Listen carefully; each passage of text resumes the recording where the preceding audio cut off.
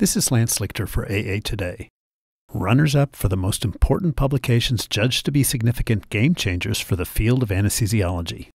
All lists have runner-ups. And for the article Game Changers, the 20 most important anesthesia articles ever published in this month's issue of Anesthesia and Analgesia, the authors note that there were other articles in contention for top position. In the discussion, most articles list study limitations. Thus, these authors note that the development of the list involved some subjectivism. They present a table in their manuscript that lists the game-changing article as well as the article in leading contention for the title of Game Changer.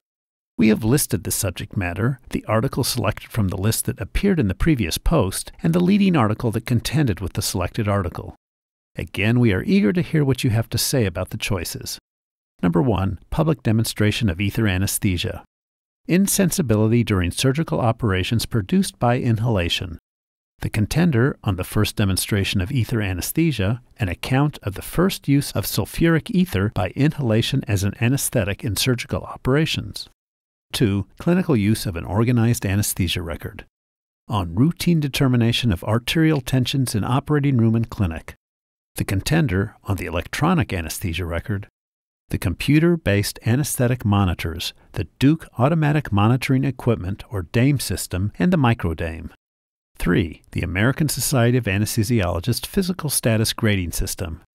Grading of patients for surgical procedures. The contender on the APGAR score, a proposal for a new method of evaluation of the newborn infant. Number 4. Development of orotracheal intubation, 3 articles. Clinical observations on the introduction of tracheal tubes by the mouth instead of performing tracheotomy or laryngotomy, the technique of intratracheal insufflation tubes, and a new intratracheal catheter, the contender on the laryngeal mask airway, the laryngeal mask, a new concept in airway management. 5. On the hypodermic syringe, on a new method of treating neuralgia by the direct application of opioids to the painful points. The contender on transcutaneous drug administration, transdermal scopolamine as a pre-anesthetic drug and post-operative anti-nauseant and antiemetic. Number 6, on the use of anesthesia for childbirth, notes on the employment of the inhalation of sulfuric ether in the practice of midwifery. The contender on Mendelssohn syndrome, the aspiration of stomach contents into the lungs during obstetric anesthesia. Number 7, on neonatal pain perception, pain and its effect in the human neonate and fetus.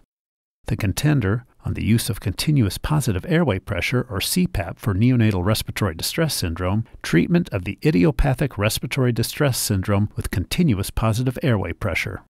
8. Ethics in clinical research, the article Ethics in Clinical Research. The contender on the placebo effect, experimental pharmacology and measurement of the subjective response. Number 9, standards for patient monitoring. Standards for patient monitoring during anesthesia at Harvard Medical School. The contender on preventable anesthesia mishaps, a study of human factors.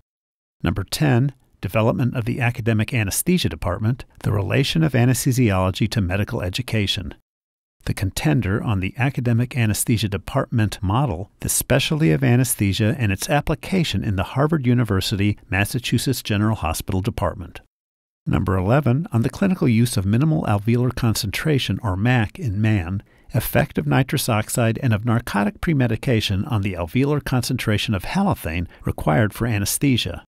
The contender on the kinetics of inhalation anesthetic uptake and distribution, the rate of uptake of nitrous oxide in man. Number 12, on the clinical use of the neuromuscular blocker curare, the use of curare in general anesthesia. The contender, the first large-scale multi-center study of anesthesia outcomes, in particular complications related to curare, a study of the deaths associated with anesthesia and surgery, based on a study of 599,548 anesthetics in 10 institutions, 1948 to 1952 inclusive. Number 13, the clinical use of intrathecal morphine, pain relief by intrathecally applied morphine in man. The contender, patient-controlled analgesia, objective measurement of pain. Number 14, the modern ventilator, treatment of severe cases of respiratory paralysis by the Engstrom universal respirator. The contender on the development of the intensive care unit. Number 15, PO2 and PCO2 blood gas electrodes, electrodes for blood PO2 and PCO2 determination. The contender, pulse oximetry, improvement of an earpiece oximeter. Number 16, the ABCs of CPR, ventilation and circulation with closed chest cardiac massage in man. The contender, on closed chest cardiac compression, closed chest cardiac massage. Number 17, use of high-dose narcotic anesthesia, cardiovascular response to large doses of intravenous morphine in man.